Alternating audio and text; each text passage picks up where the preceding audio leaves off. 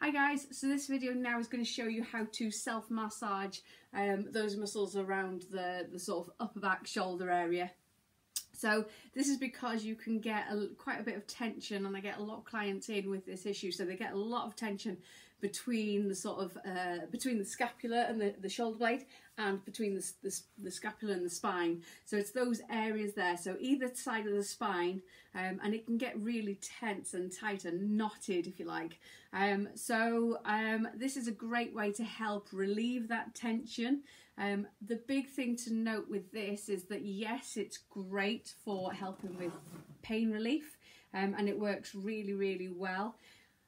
If this keeps happening and you're finding that you're needing to rely on pain relief and tennis balls and whatever else to relieve that tension, then chances are those muscles are actually not, chances are they're not strong enough to cope with what you're asking them to do, and they get overworked and they get tired. So it may be that they actually need addressing with a little bit of strength work, and chances are the muscles at the front of the chest as well are probably quite rounded forward. So once we start to relax this, strengthen the muscles at the back, then that's going to work really well.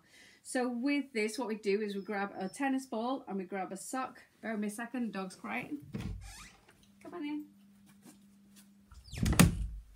And we grab a tennis ball and a sock, and we place the tennis ball in the sock.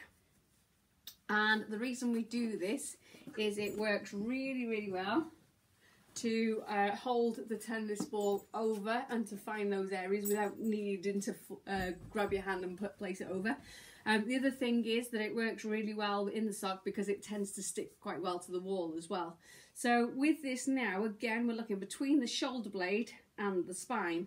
So you're going to place it in that area, and then what I'm actually going to do is, I'm going to do this side, show you, is then I'm just going to back into the wall, and I'm going to bend my knees a little bit and into a bit of a squatted position. And then what I can do is I can actually put a little bit of pressure with my legs against the wall.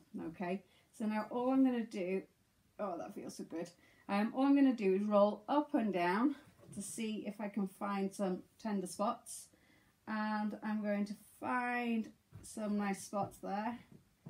Oh, that works really well.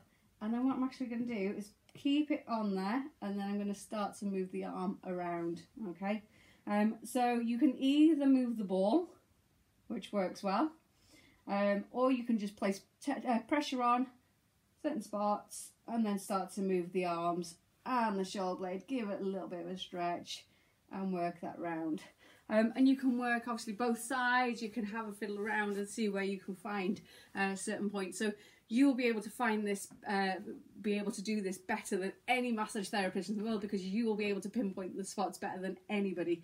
So do it nice and gentle, start off nice and easy. It should feel like quite a nice discomfort.